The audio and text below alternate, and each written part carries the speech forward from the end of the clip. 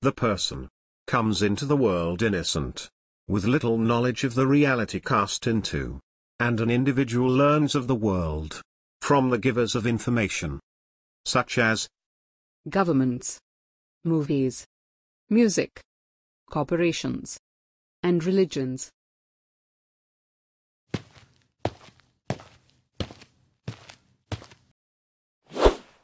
Regrettably, all of them have the potential to, purposely or accidentally, communicate inaccurate knowledge, and a person can grow to live a life governed by an untruthful value system. The consciousness can be misinformed, and an individual can live a lie without knowing it. But there is a teacher, forever truthful. This giver of knowledge will never purposely or unknowingly mislead an individual. I forever salute God's Spirit, the greatest professor. Amid the many religions, a common understanding there is: God is unmanifest, and God is also spiritually manifest. The great architect is in all creation, and all creation is in the great architect. This is the unmanifest aspect. Simultaneously, God is unto the self, outside all creation, and interacts with God unmanifest. This is the spiritually manifest aspect. The idea of God manifest is in almost all religions, and in the Old Testament, the New Testament, and the Quran, the terms the Spirit, the Holy Spirit, and the Spirit of God signify God manifest. The Sikh doctrine knows God's Spirit as Satguru, Thoth called the manifest, the great dragon. Sometimes, this notion of God manifest isn't so easy to identify. And sometimes, the symbols of the dove and fire represent the Holy Spirit.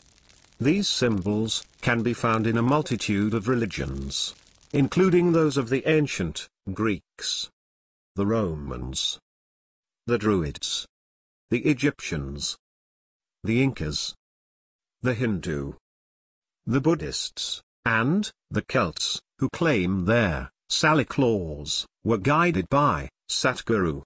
The Celts named the Holy Spirit Salo Ghost. Although it might appear as if there are two, God unmanifest, and the Holy Spirit, there is actually only one. It's difficult to comprehend. A distinction there is, and a distinction there isn't. The potential to build a relationship with God manifest rests with every person. But God unmanifest cannot be found or understood solely by an individual, and only God's Spirit can introduce a person to the Lord. Furthermore, the Holy Spirit is a teacher, the all-knowing and always truthful professor.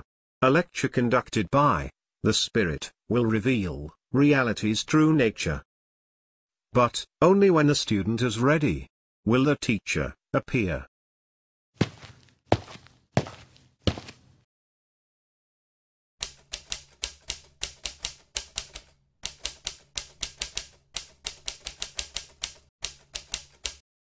To connect with God's Spirit, a person should meditate, pray, treat all creation as one, sincerely beg the Lord, and function through the better half of the mind's duality. In one half of the mind live such things as love, truth, compassion, humility, and selflessness. In the other half reside such things as lust, anger, pride, greed, and attachment.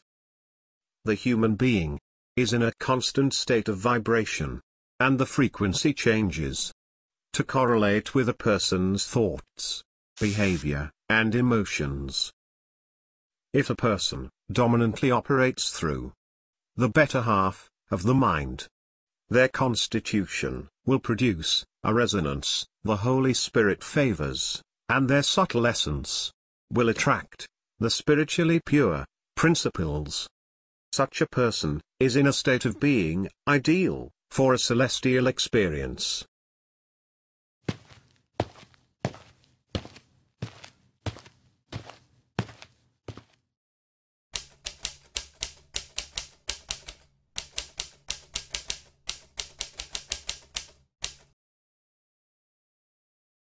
The authority and instruction of the Holy Spirit is necessary to understand the great architect. Without God's Spirit, no person will truly grasp the wonders of the One. If a person were to forget all religions and entrust strictly in the Holy Spirit, they will gain enlightenment. The Holy Spirit teaches every true mystic. For this reason, religions have much in common. The source was the same, and the differences are earthly assertions.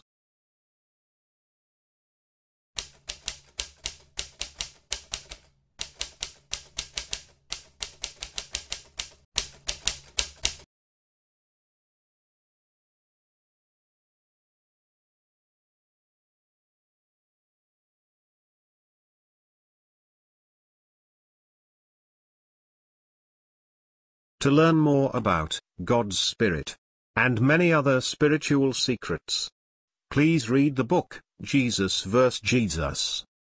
Available through Amazon.com.